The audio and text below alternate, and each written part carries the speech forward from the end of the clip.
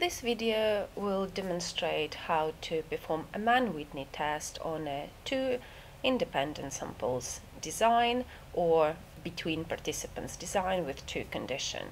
So in this task we have a male participants who were interviewed either by male or female interviewer, and the percentage of the eye contact they maintained was recorded. So it was hypothesized that there will be a difference in the percentage of time the eye contact was held depending on the gender of the interviewer. This hypothesis is a non-directional, and therefore we'll know we need to do the two-tailed test. So how the data would look when you enter it in SPSS is like this. So you'll have the gender of the interviewer coded either as 1 or 2. You can code it whatever you feel like. Maybe you want to do it as a dummy variable. For this particular sample, it doesn't make any difference. I coded 1 being male, 2 being female, and the eye contact, because it wasn't a percentage of time, it's a scale, and gender is nominal because they either can be male or female. So going back to the data view. First, as you'll do with any statistical analysis, you analyze your means and standard deviation unless they won't make any sense for your data. For our case, we compare the mean differences between the participants in two conditions. So as with Wilcoxon, Mann Whitney allows you to perform the descriptive statistic as part of the test. However, it will give you the descriptive statistics for gender and for eye contact, which is not what we want.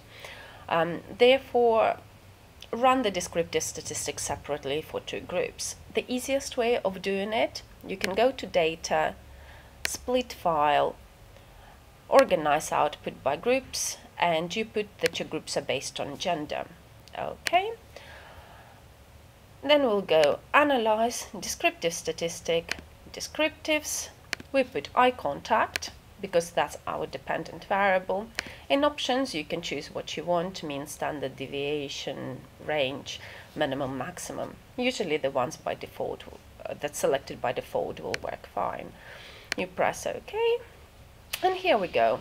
This is our output for male participants, minimum, maximum, mean, and the standard deviation of the eye contact. The same for the female participants. Now we can go and analyze if there is a mean difference between pretty much 28 and 25. To do that, remember to deselect the output split by group, because otherwise SPSS will analyze it still split by group and your result will make no sense. Okay, so we analyze all cases. Mann Whitney is a non-parametric test, so again it's a non-parametric box in a legacy box, and we know that it's two independent samples. The Mann Whitney test is chosen for you by default, so you know you're in a correct menu. Now, your gender is your grouping variable. To define groups, just place the numbers or the values for your groups that you assigned to it in a variable view box, whatever values you assigned. Continue. Eye contact is your test variable, and test variable list always refers to the dependent variable.